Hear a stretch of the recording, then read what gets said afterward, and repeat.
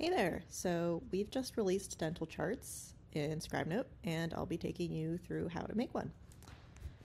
So dental charts are really cool in that all you have to do is record your dental dictation and just go tooth by tooth as you're probing. And then we'll take that audio and process it into a full dental record and a dental chart as well. So to start off, we'll get you to switch to the dental record type, and then you can start recording.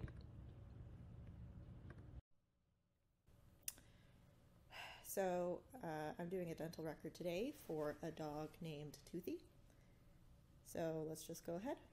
So tooth 101, 5mm pockets at the rostral aspect. Same for teeth 102 and 103. Tooth 104 has, let's see, moderate gingivitis and resorption. Tooth 104 is not mobile. Pulp cavity is normal on x-ray and no halo around the root. Tooth 105, covered by gingiva with 2mm pockets.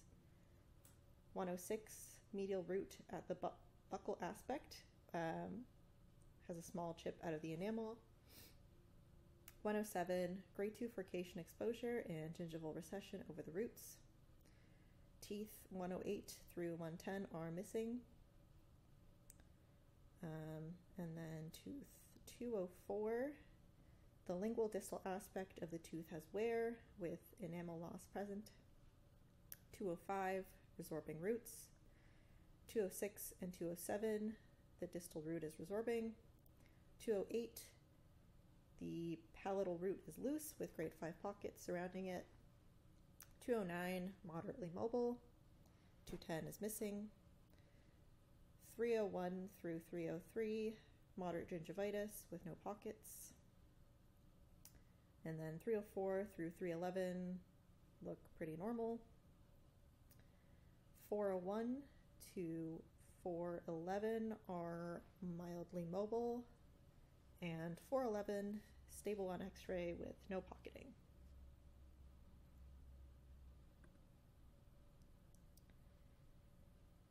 So now that that's done, I'm just going to wait for it to process.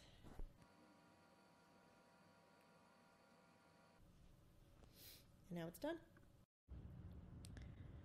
So now we can see our swanky little dental chart here, and it's color coded, so all your abnormal findings will be in yellow, and you can hover on each tooth to kind of see what the findings were for that tooth. Missing teeth are represented here by just an outline, and then if you mentioned any extracted or unerupted teeth, these would be different colors as well.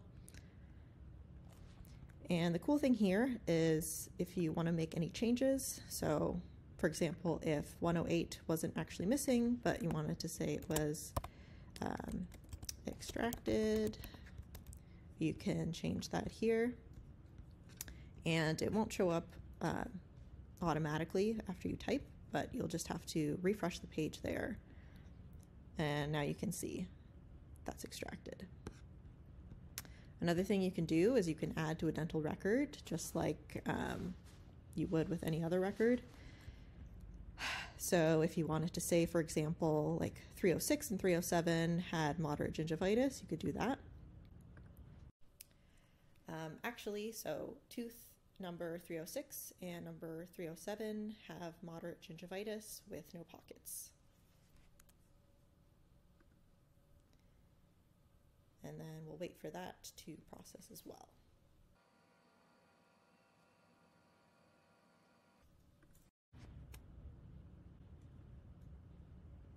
And there we go, 306 and 307 now have moderate gingivitis.